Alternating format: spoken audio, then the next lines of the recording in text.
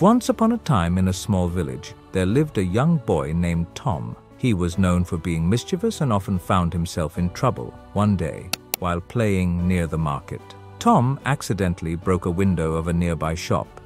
Fearful of punishment, he thought of running away.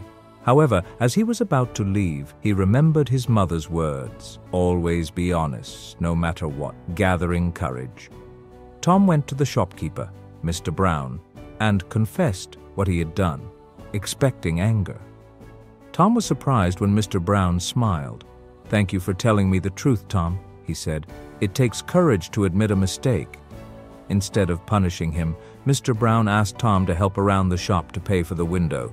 Word of Tom's honesty spread throughout the village. People started respecting him more and trusted him with important tasks. Tom felt proud and happy. He learned that being honest not only saved him from guilt, but also earned him the respect and trust of others. From that day on, Tom lived by his principle of honesty. He became a role model for other children in the village. Whenever he faced difficult situations, he remembered the lesson he learned from the broken window.